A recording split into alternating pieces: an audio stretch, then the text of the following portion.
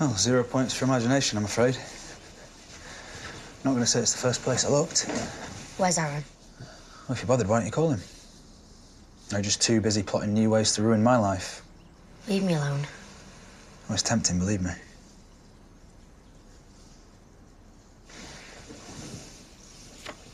Give it back. I should burn them all, to be honest.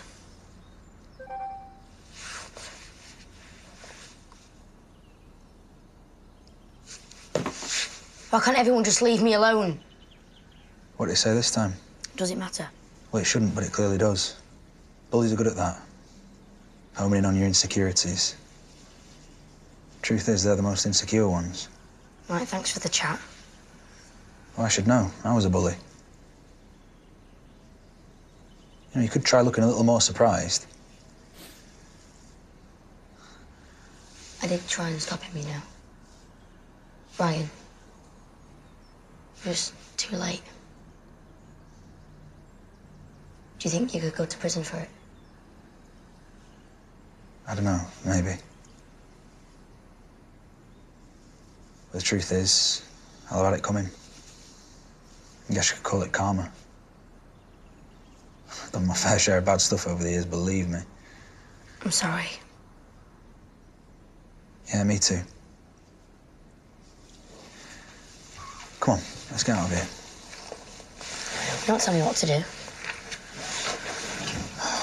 You know, you could try being a little less annoying. Right back at you.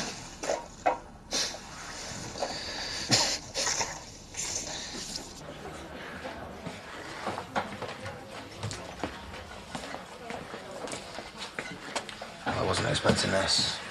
Don't worry, I was on my way out. No. I mean, Liv.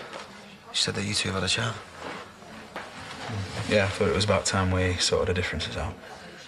And have you? Well, did you see any blood on the walls? It was a joke, by the way, just in case you didn't get it.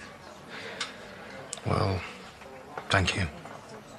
No, thank Liv. She was the one doing most of the apologising. Do you want to see another pint? No, I've got some stuff to sort out. Maybe give me a call later, yeah? All right. Oh, watch it. Surprised it didn't smash. Must be a lucky day. Thanks. It was you. All this time, you're Liv's bully.